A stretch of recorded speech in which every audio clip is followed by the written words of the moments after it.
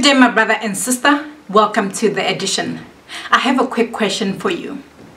Do you think that Joseph recognized that the favor of God was with him? So in all the things that Joseph went through that we read in the Bible, do you think that he recognized that the favor of God was in his life, over his life, and constantly with him? I ask this because most times as people, we seek the favor of God. We want the favor of God over our lives. But more often than not, it is so easy to recognize it when it's over somebody else's life. We can look at someone and say, you are such a blessed person. Truly, God's favor is with you. You are amongst God's favorite children because He constantly continues to bless you. It's so easy to recognize it when it's over somebody else's household. But my question stands. Do you think that Joseph recognized that the favor of God was with him? You see, you know that the favor of God was with Joseph. I know that because the Bible tells us that. The Bible gives us what is like an aerial view of Joseph's life, an account written by somebody else, and continuously it's reiterated. The favor of God was with Joseph.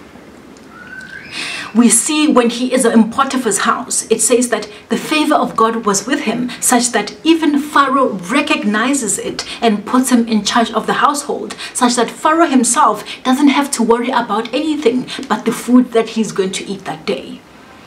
We see that in prison when the prison warden himself recognizes it and puts Joseph in charge of all the other prisoners. We see that when he leaves prison and gets to interpret Pharaoh's dream, and Pharaoh puts him as second in command in the land. But the question still stands. Did Joseph recognize that the favor of God was with him in his life?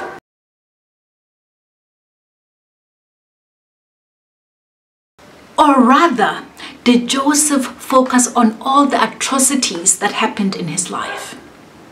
The fact that his brothers threw him in that pit with the aim and intention of killing him. Fine, they didn't kill him. Did he focus on the fact that he was sold to slavery, ripped from the loving embrace and household that is his father's house, and sold to be a slave? Not only that, he is sold into slavery, and when he is sold into slavery, he gets to live under the house of this man who gives him all these responsibilities that allow him, being a slave, to enrich Potiphar. Does he stay in prison and lament and focus on the fact that he is in prison, wrongfully accused for something he didn't even do? Or did he actually notice that God's favor was with him when the prison warden put him in charge? Or did he rather say, not only am I thrown in prison, wrongfully accused, but the prison warden is not even doing his job, and not only am I a prisoner, I have to do the job that is not mine and be in charge of all these prisoners? The question still remains.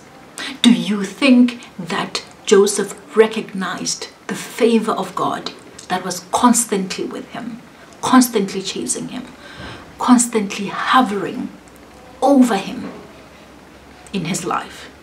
This is something that I have been reflecting on. You see, no matter who you are in life, we will go through challenges. There will be trials. There will be things that you are going through that you don't want to go through. There will be things that you are right in the middle of that you wish that God could take away from you at that very moment. And it is those things that will distract you and stop you from recognizing the things that God is doing in your life. We go to the Bible and we read the accounts in the Bible. The Bible is based on stories that happened in the past, things that God did for people in the past. Even though it's alive, it's history. The same way we can go to the Bible and find all this courage and restoration of hope, we need to be able to look at our own lives And when we are going through things, reflect back on what God has done in our lives, what God has taken us out of, and recognize the favor of God that has been with us. Get me right. God's favor is not going to be over each and every single area of your life, but there will be, and there is an area where God favors you, where it is easier for you when you take that path than the next person. Do you take time to rejoice over that when you are struggling in another area? Do you take time to count your blessings and name them one by one? To be grateful, gratitude. Let's make that our goal this year, that no matter what we are going through, we are going to focus on the areas in our lives where it is easier for us than other people, where it comes effortlessly for us than other people. For example, I have a lot of people whom, even in the comment section, will say to me, you are so lucky that you get to dream, that God speaks to you through dreams. But do you think that when I am going through the hustles and struggles of life, I cling on to that I get to have this personal encounter with God when I go to sleep at night, that I get to have my hope restored through these dreams? No. When I am going through life and things are tough, I even get angry that He keeps showing me all the good things that He's showing me in my dreams.